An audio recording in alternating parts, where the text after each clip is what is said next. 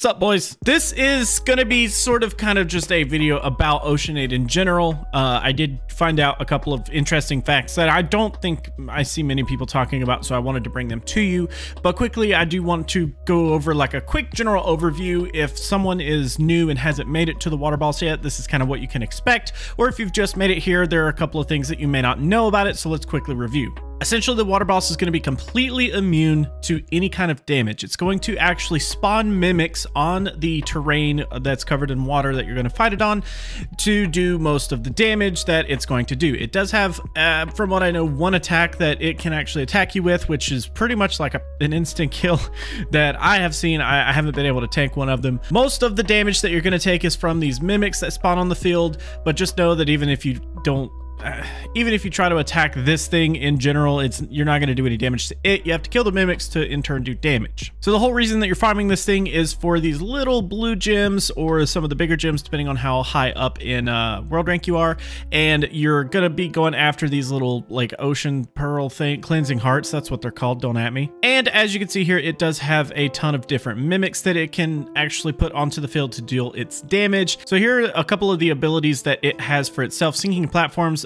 Pretty much every time you clear a wave, it pretty much is going to start throwing the platforms underwater so that you can't actually stand on them. And it kind of just shrinks the playing field that you're on. Submerge is where it's actually going to go under water, I guess. I don't ever notice that it does that. And then Whirlpool is the big damage move that it does. It kind of like puts like a little whirlpool underneath your character, and then it just sucks you in and kills you. And as you can see, people have such a big problem with this. There is literally a huge section for strategy.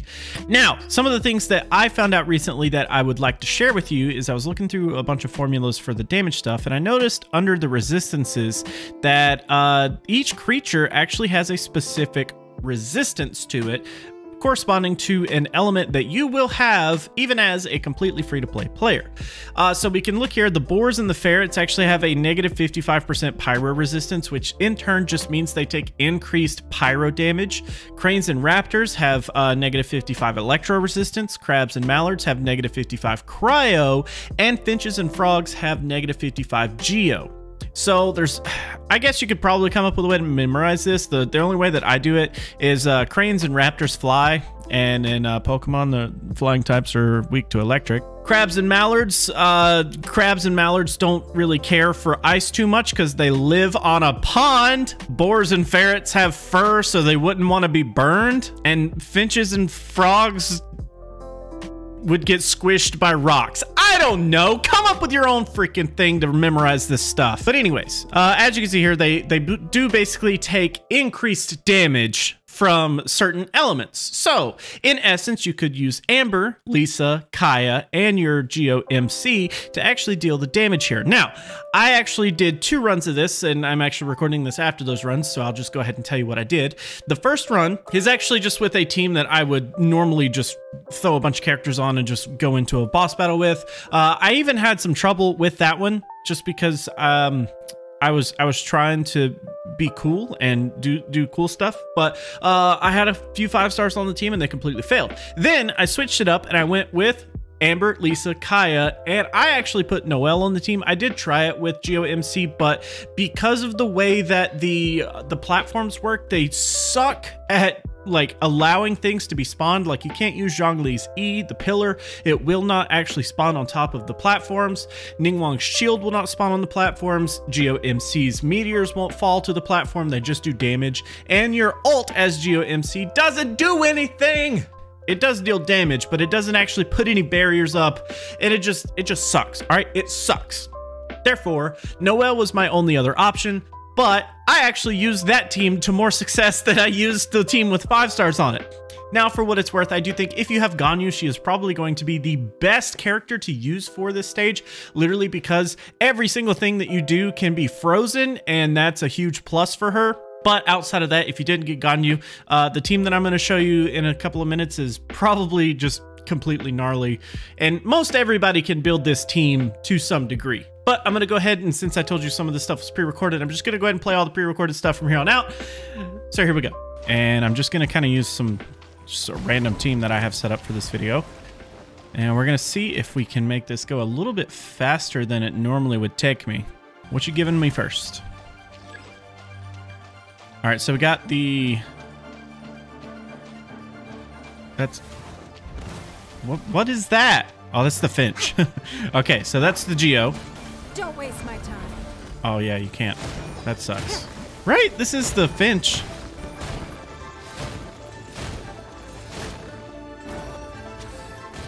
Maybe something's wrong with my Ningguang. I don't know. That's weird. I feel like that shouldn't have taken that long. All right, what we got next? The crabs. All right, the crabs should be cryo, right? Yeah.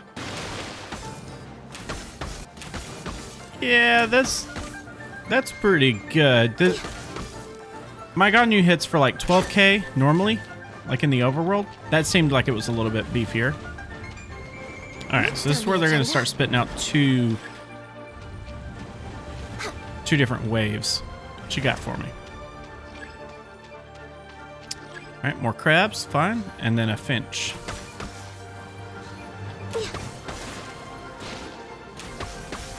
Honestly, I think Ganyu just makes this entire fight easier, but freeze that bad boy. Give up. Rip. I need this.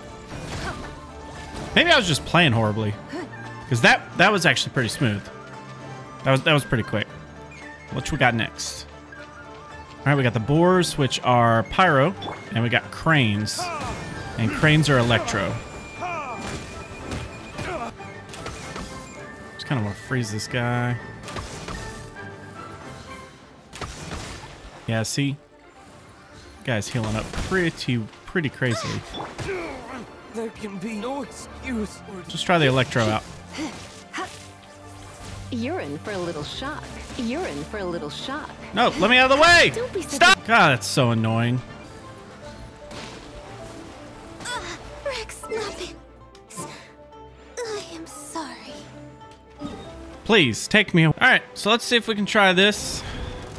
See if this does actually seem like it works.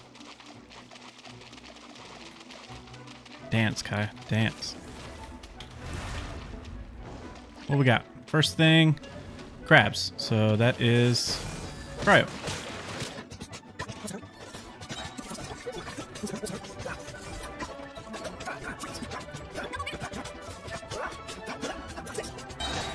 Okay. What we got? Ferrets. And ferrets are pyro.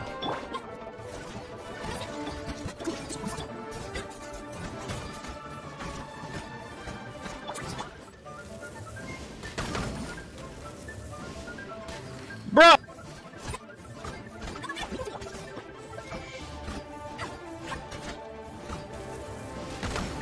Okay. That wasn't horrible. Now the difficult part, because now we have 2 waves of enemies. What we got? Cranes? Cranes are electro. And frogs? Frogs are geo. I must leave no stone unturned. Let's just get rid of this frog really quick.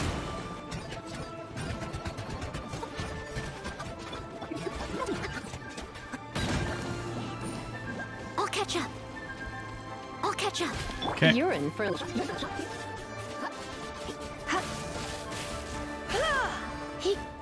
Okay. That went pretty smooth. What we got now? Ferrets and You're in raptors. For a little shock. Raptors. Try not to enjoy this. Get him. Oh man, this is gonna suck. This moment will be frozen in time. Let it rain. Come a little closer. Oh, that was it? I did not expect to get through that.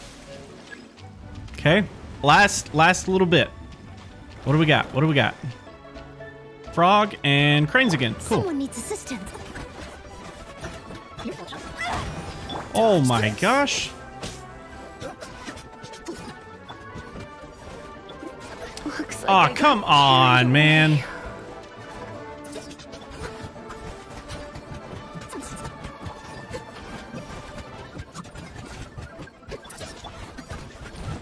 Oh no.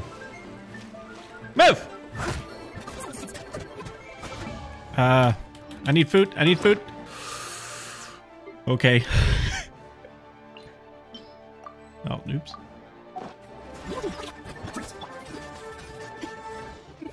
Blitz. Oh no. I knew I should have stayed home. Of course. Of course. Of course it is. Doesn't look. All right.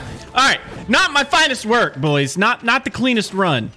But I encourage you to go try this yourselves. I will leave a link to the wiki down in the description below, just so that you guys can go check this out. Essentially, if we take a look here really quick, everything, of course, is immune to hydro attacks. Don't bring Mona. Don't bring Xingqiu. Unless, for whatever reason, if Xingqiu is your off healer, I don't know. Just try not to bring any hydro characters because they're going to be immune to it, period. Boars and ferrets are going to be weak to pyro. Cranes and raptors are going to be weak to electro. Crabs and mallards or ducks are going to be weak to cryo. And finches and frogs weak to geo. Do with that information what you will. Something may be coming up in the near future that could end up needing this information. But unless MiHoYo kind of throws us a wrench in the plan and it ends up being something totally wild and totally different, it was said to be similar to the hypostasis event. So I'm assuming it's going to be pretty similar in just the sense that you just turn on a bunch of stuff and you get points based on what you turn on and turn off and blah, blah, blah. Anyways, hopefully this helps you guys with the Oceanaid. I know that it is the worst of the worst when it comes to bosses. So hopefully this makes it a little bit easier. But otherwise, see you later. Major shout out to Cherry Blue, who is a YouTube member.